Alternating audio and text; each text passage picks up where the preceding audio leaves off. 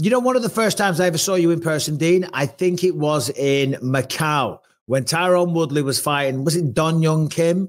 Yeah, yeah. The stun gun. The stun yeah, gun. the stun gun. Uh-huh. Yeah, yeah, You yeah. know, Do you still see Tyrone? yeah. I just talked to him the other day. That's my boy, man. He's always doing something, man. That's the most resilient individual I've ever met. I mean, he's a guy who it doesn't matter what happens to him. He lost his last like 4 or 5 fights in the UFC. Then he goes and gets knocked out by Jake Paul, but you still can't tell him nothing. He's still the man. You know, he's still doing his thing. But you know what, Mike? That's not the first time I saw you. The very first time I know. No, wait a minute. This is. I swear. Peace out, everybody. I swear this is good. You're gonna love this one.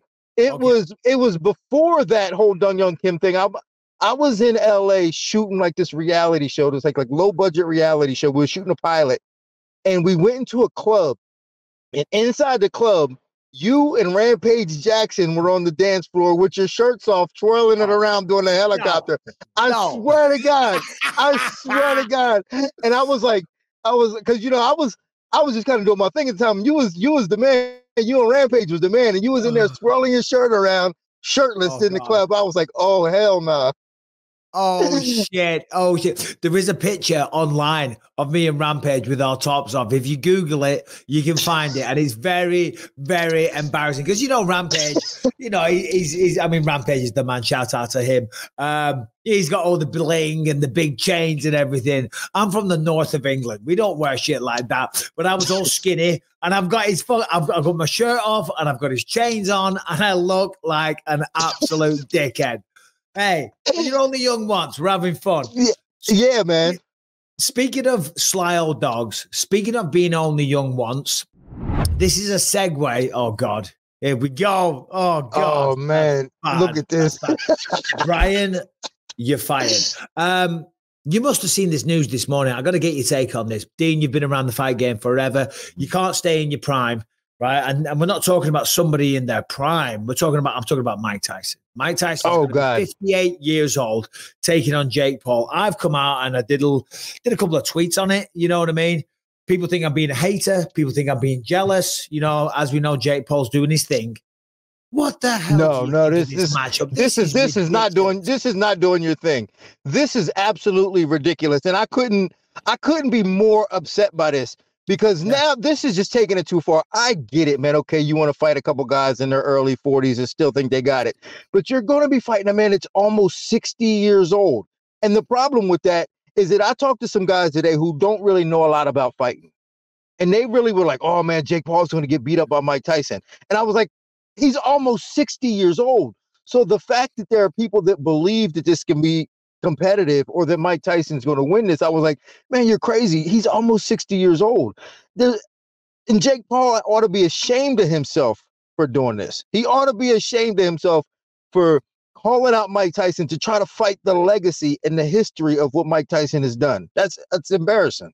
That's exactly what I said on Twitter this morning to him directly. I said, you should be ashamed of yourself because what does he gain out of this? What is he going to do? Is he going to go out there and legitimately try to knock out Mike Tyson? Because if you do that and you're successful, when a man that's almost 60 years old, that's just disgraceful, if you ask me. And then, it'd be amazing to see, but it's highly unlikely because Mike Tyson's probably got one round in him, if possible, right?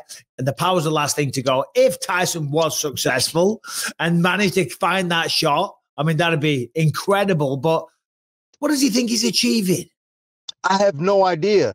I mean, think about when we saw Evander Holyfield and Vitor Belfort. I mean, it wasn't even competitive.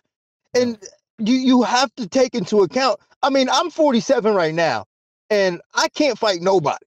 You know what I'm saying? Like, I couldn't imagine, at 47, I couldn't imagine fighting a 25-year-old. I couldn't imagine it. Yeah. And the fact that he's doing this and calling him out after all he said about the fight game and helping fighters and all this, I want to help fighters make money, blah, blah, blah, blah, blah.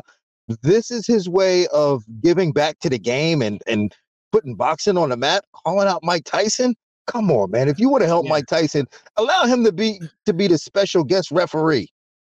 Yeah, 100%. And the way that he did it as well, he put on Twitter this morning, there's a video of him and Rafael Caldera hitting pads. And he said, oh, one of my promoters or whatever sent me this 2 weeks ago. and said that Mike Tyson is interested. And when I look at this, I'm like, yeah, this really excites me. Heavyweight, let's do it. I'm like, dude, how stupid do you think the buying public is? Do you really think people are buying this? Listen, fair play to Mike. Go out there, do your thing. I hope he makes a shit ton of money. More importantly, I hope that he's okay. But I mean, at what point, as a man, do you allow this to happen when you're in your prime? I don't get it. To me, I feel like commissions should step in and go, we're not going to allow this to happen. I mean, what other sport do you know where a guy is almost 60 years old and still can get in there, except for golf, maybe? But like they're not going to let a 60-year-old play football or basketball. I mean, it's ridiculous why this is going to even happen. It should not even happen. Like you said, if Mike Tyson were able to land that punch and knock him out, I mean, that'd be a gift from God, but it's unlikely. It's highly unlikely that that's going to happen. So the thing with Jake Paul is we don't want him to be good. That's it. We don't want him to be good because he talks a lot. He's a YouTuber. You know, we want him to suck, but he doesn't. The reality is he doesn't suck. And he spent the last 4 or 5 years, spent millions of dollars to have the best resources in the world and the best coaches in the world, and dedicated himself to the sport of boxing. I was in the corner of Tyron Woodley when he knocked him out. It was heartbreaking. Watching Tyron Woodley go face first into the canvas, I wanted to completely quit combat sports at that moment because I was like, it ain't worth it. Like, to watch my friend get hurt like this. Yeah. And so Jake Paul can fight. Let's make no mistake about it. He can fight. He fights better than what we wanted him to be able to.